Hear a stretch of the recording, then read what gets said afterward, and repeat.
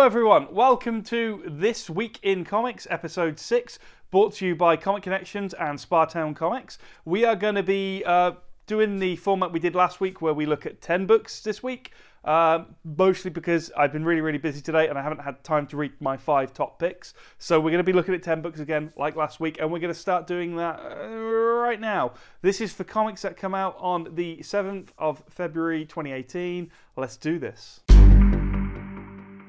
Okay, so my first pick, in no particular order, is Venom 161. So we've just come off the back of the Venom Inc. crossover. It's by the same writer, Mike Costa, and it's a nice one-shot. So it's always good to have a comic that's done in one. If you've not picked up Venom for a while, give this one a look. My second pick this week is Spider-Man, issue 237. Or Spidey, if you prefer, because Bendis has decided to rename the character on his way out the door. You know what? He's given us great comics for 18 years. I'm not going to bitch about that too much. Yeah, I've been really enjoying Spider-Man. Give this one a look. It's got the Hobgoblin in it. Lovely cover art. Big fan of this one. Okay, Spider-Man and Deadpool issue 27. I've enjoyed this book right from the start, although I am a few issues behind. It's written by Robbie Thompson now. He's done some really good Spider-Man stuff over the last few years. It's Spider-Man Deadpool teaming up. It's a good fun comic. It's drawn by Chris Picciello. Definitely one for me this week. Don't know if it's your cup of tea. You let me know in the comments below. Batman issue 40. Continuing Tom King's run on the character. It's a 2-part story where he's teaming up with Wonder Woman, fighting a very similar war to one that Superman and Wonder Woman fought well back in Joe Kelly's run like 12 years ago. Tom King is on fire right now. Everything he does is good. I've really enjoyed his vision. I'm looking forward to getting into his Mr. Miracle, and his Batman is solid as you like. Also, the 3rd best-selling book in our shop. So now you know. Amazing Spider-Man 795 is always one of my favourite picks whenever it comes out. I love Amazing Spider-Man. You're getting to know that by now. We've had really nice covers by Alex Ross for a little while now. We're getting towards the end of Dan Slott's run. He's been on the book 10 years. It's a bit sad when he leaves, but hey, let's not worry about that yet. We're on the road to issue 800. I'm on board. Are you? So, Superman issue 40 is also out this week, and it's a fill-in by James Robinson, not the usual writer on here. But you know what? It's Superman teaming up with Jonathan Kent. I love Jonathan Kent as a character. I like his interaction with Kal-El. I think it's a great dynamic that they've added to the Superman books since Rebirth. So, yeah, Superman. I'm a big fan. What more can I say?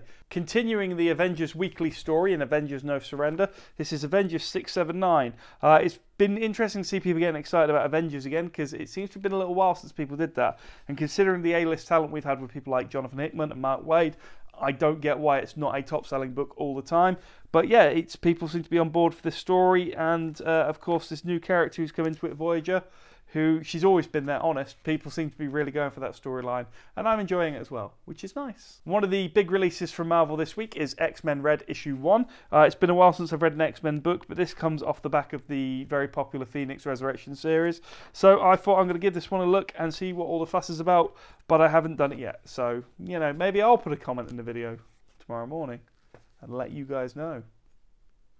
The other big release from Marvel, and it's already pre-reserved, we don't have any copies left for the shelf, is Infinity Countdown #1, Adam Warlock. We've reordered it. We hope to have these back in stock next week. That's on us. We totally underestimated how many people would want an Adam Warlock book. Silly, really, considering he was teased at the end of the Guardians of the Galaxy 2.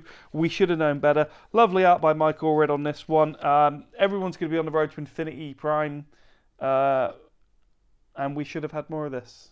We're sorry. We'll do our best to improve. Bad. Batman White Knight issue 5. Ooh, I'm really looking forward to this one.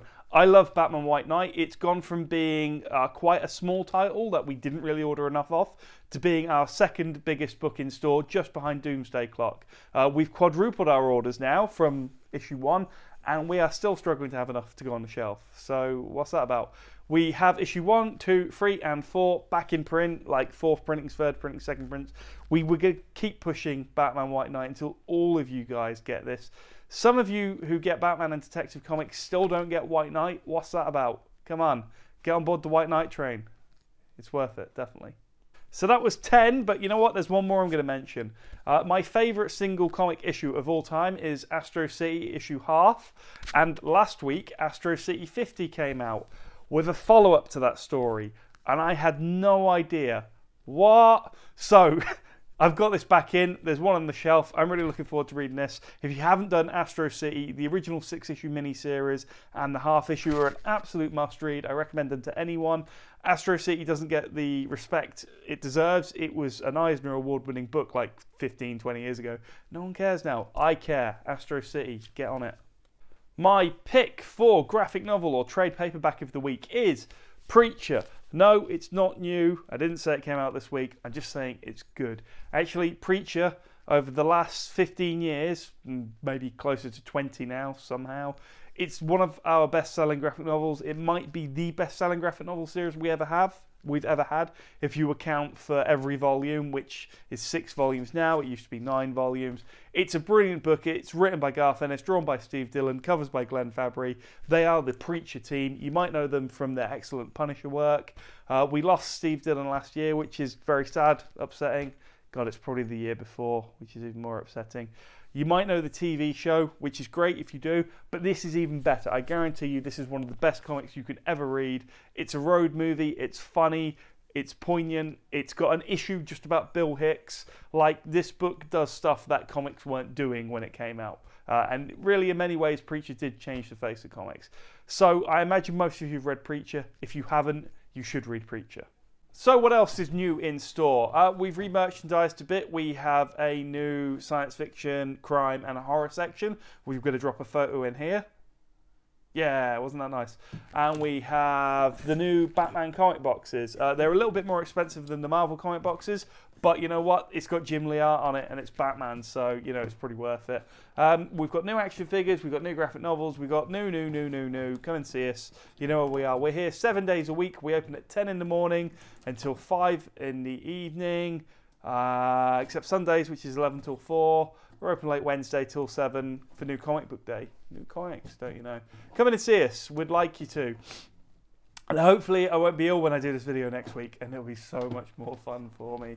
Thank you for watching. Comment, like, subscribe. See you next week.